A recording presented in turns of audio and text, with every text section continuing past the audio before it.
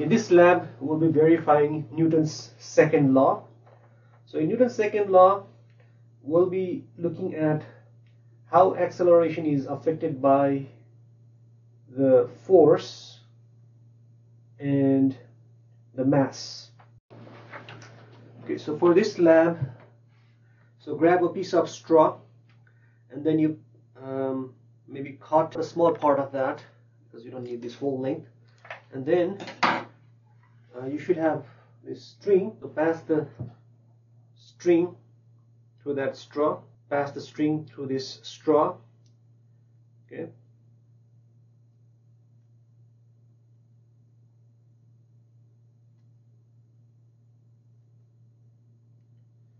and pull the string from this end.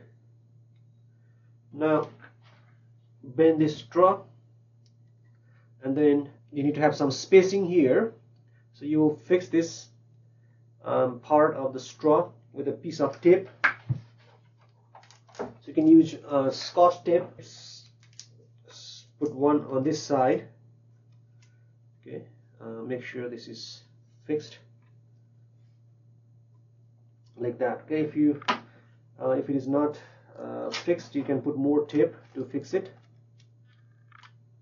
like that. Okay, sure, it's vertical. Now we'll tie this end to a car. So you should have a Hot Wheels car like this. So we'll stick one end of this string to the Hot Wheels. The way we can stick this string to the Hot Wheel car is by using this sticky thing. So you can peel this sticky thing off and then stick this to the string. Okay, and then stick this to the Hot Wheel car like that. Okay, so now this is, now we will pull this car with this string. So cut this string. Okay, now let's tie this end of the string to this hook. Before you tie it, you want to measure the weight of this hook. So it's about 6.5 gram. So let's tie this to this end.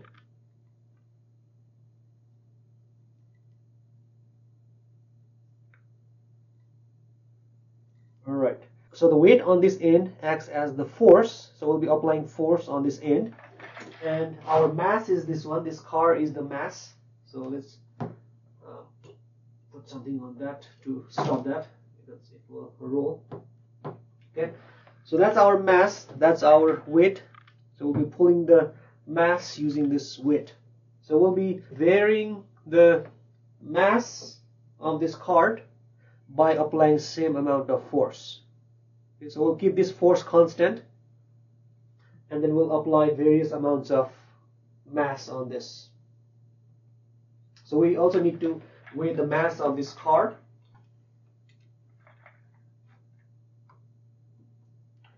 So it's 31.8 gram. Okay, so you need to write the mass of the car as 31.8. Mass of car is 31.8 gram, and the mass of the hook is 6.5 gram. Although I'm saying mass of the hook, but this is the weight. Okay, so what you need to do is force that we are applying equals that mass 6.5 gram divided by 1000. That will give us the mass in kilogram, and then multiply that by 9.8. So that mass divided by 1000 gives us the mass in kilogram, and that times 9.8 gives us the force that we are applying here in newtons. So that's our force, and that's our mass. Okay. Now we'll always start from this height. Okay, so this height will be constant throughout this experiment. So we'll be measuring the height in such a way that this top part of the hook is touching the bottom of the straw. So let's see what that height is. So you can measure from the bottom of this hook to the floor. So measure the distance from the bottom of the hook to the floor. That gives me 65 centimeters. Okay, so my distance here is 65 centimeters. I need to convert that to meters. So 65 over 100 gives me 0.65 meters. So that's the distance, and that distance will be traveled by this car when it rolls and when the hook hits the floor. Now we'll let go of this car, and this hook will pull the car down, and the hook will hit the floor, and we'll find the time during which the hook hits the floor. And that is the time the car takes to travel the distance of 0.65 meters. So again, we'll be keeping this constant, and we'll be changing the mass on the car. So if I let go of this, it will roll down. So now for the time, we want to find the time. We'll be using our stopwatch on my phone. Okay, so on your phone you can find the timer. So that's my stopwatch. Now as soon as I drop this, as soon as I let go of this car, I'm gonna start this, and then I will stop that as soon as the hook hits the floor. Okay, so start, stop. Oops. So that's my time. I got 1.23 seconds. For this mass of 31.8 gram, I need to convert that to kilogram later. My time is 1.23 seconds. Okay, so using that time, I will be finding the acceleration. So acceleration is 2 times distance, which is 0.65 meter, over time squared, which is 1.23 second squared. So I need to find that to find the acceleration.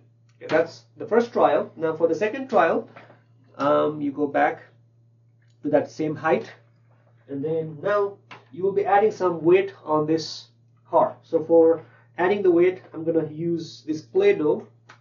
So take a small piece of Play-Doh.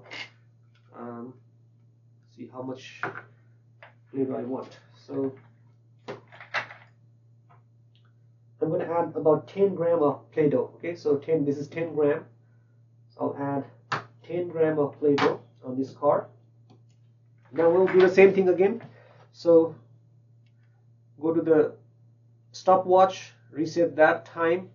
Again, you start from this height, same height, and then as soon as I let go of that, so start the timer, start, and then stop. Okay, so that's 1.32. So for the mass of 31.8 plus 10 is 41.8 gram. For the mass of that, my time is 1.32 seconds, and I can find the acceleration by using this formula again. So that's the second trial. Now for the third one, I'm going to put some more Play-Doh. So grab a little bit more Play-Doh again, maybe add about 10 gram. It doesn't need to be exactly 10. You can add a small piece of Play-Doh. Let's see how much that is. So it's about 11.5. Okay, I'm going to add 11.5 on that. So then you can measure the weight again. So the total weight of this car now is 53.5. Okay, so my mass now is 53.5 gram. So for this particular mass, I'm going to do the same experiment. So you can start from here, go to the timer, reset your previous time, and then let go of that. So start and then stop. Okay, so my time now is t equals 1.65 seconds. Using that time, I can find the acceleration. So I just found the time, 1.65, square that, and then the distance is again same, it's 0.65.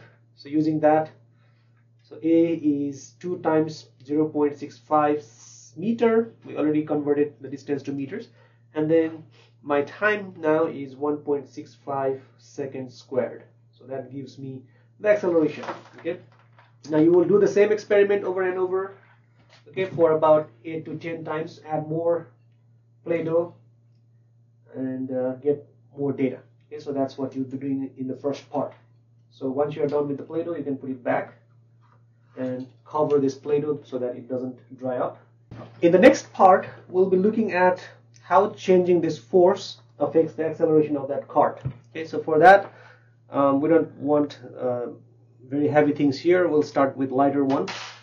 So for this part, we'll be using the paper clip on this end. So insert the paper clip through that hole on this string. Okay. So hang that paper clip, and then now we'll start with very small weight. So let's see if this paper clip can pull this mass. So it's not pulling. That means we need to add some weight on that so that it can barely pulls the cart. So add a small piece of Play-Doh on this paper clip. So now when you measure the distance, you'll need to measure the distance from the bottom of the paper clip. Okay, so the top of the paper clip should be touching the straw, and we'll be measuring the distance from the bottom of the paper clip to the floor. So measure that distance. In the previous part, we measured the distance from the bottom of the hook to the floor, which was 0.65 meters. But this time it's a paper clip, so we need to measure it again. 0.67 meters. So this time my distance is 0.67 meters. Okay. Now I'm going to use a small piece of Play-Doh here, and let's see if this will pull the cart or not, or car or not. Yeah, so it's pulling the car. So that means I don't even need that much piece. I want to start with small piece so that it barely pulls the car. So it's still pulling at high speed. So we don't want to move it at high speed. Lower the speed, easier it is to measure the time. Okay, so just small piece of Play-Doh. Stick that. See if it can pull the. Yeah, so it's pulling. So that means this is good. Now, before we do this experiment, we want to measure how much this weighs. So put this on this measuring scale. See how much that weighs. So it's 2 grams. So this is 2 grams. Now I want to convert that to, because this is force, so I want to convert that to kilogram and then to Newton. So my force is 2 grams over 1000 times 9.8. Okay, so that gives me about 0.02 Newton. Okay, so my force is about 0.02 Newton. You need to do the exact calculation. I'm just doing rough calculation here. So for this force, we'll find the acceleration. So do the same thing as you did before. So reset your time from previous trial. Now let go of that card and start your timer, and then stop. Okay, as soon as it hits stop. So my time is 3.16. So for this force, time is 3.16, and with that I can find the acceleration. So use this formula to find acceleration for that particular force. Now add a small piece of Play-Doh on that. So I'm going to add a small piece of Play-Doh on that. Now let's see what is the weight of this. So take the weight. So it's 3.4 grams. So my weight now is 3.4 grams. So we need to convert that to Newton. So 3.4 over 1000 times 9.8. That gives me the force. Okay, again, so the force here is mass of this divided by 1000 times 9.8. Okay, so that's the force. And then for this particular force, let's find the acceleration. So reset the timer, and then let go, start, stop. Okay, so my time here is, let me do it again.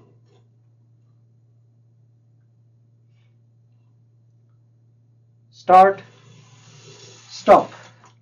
So 1.78. My time here is 1.78. With that time, you can find the acceleration for this particular force. Okay. Now, again, add a small piece of Play-Doh on that, and again, take the weight of this. So that's 4.3 grams. So 4.3 divided by 1000 times 9.8. that gives me the force. Okay, so for this particular force, I'm going to measure the acceleration. So reset and start and stop. Let's redo that. Reset, start and stop. Okay, so 1.71. So the time is 1.71 for this particular force. My time is 1.71, and with that I can find the acceleration. So you will do this 8 times. Okay, so you add different amounts of weight on that by adding the Play-Doh, and then you will find the acceleration for different forces.